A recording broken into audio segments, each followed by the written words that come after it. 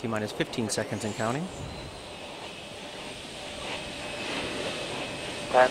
10 seconds. We have go for main engine start. 7, 6, 5, 4, 3, 2, 1. Booster ignition and liftoff of Shuttle Discovery.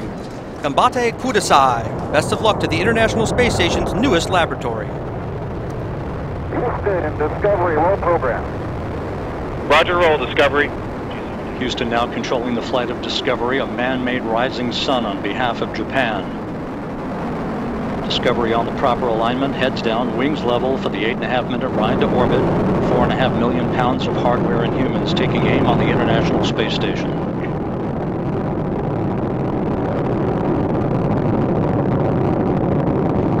36 seconds into the flight, the 3 liquid fuel main engines now throttling back to 72% of rated performance, going in the bucket, reducing the stress on the shuttle as it goes supersonic.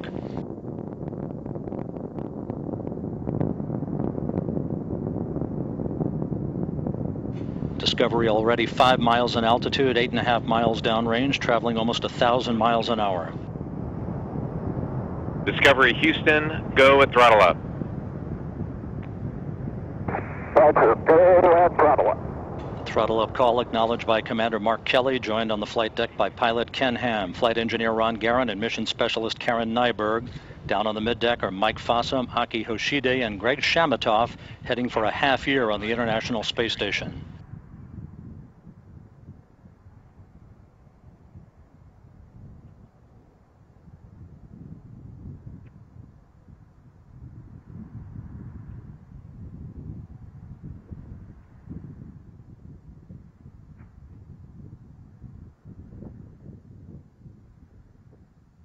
One minute, 45 seconds into the flight.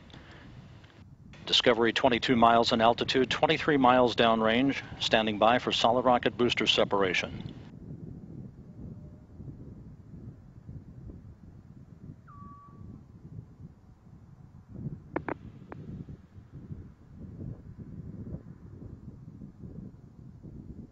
Copy staging. Booster officer confirms staging, a good solid rocket booster separation.